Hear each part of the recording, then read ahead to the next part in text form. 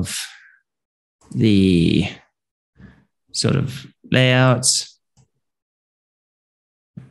Things like this, different charts, and so. But you can see here's all the data sits just like this.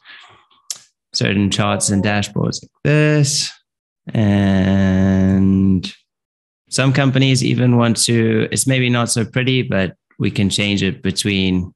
Takes a little bit of time to load, but I can change it between the different years on theirs, and they went for sort of more charts like this.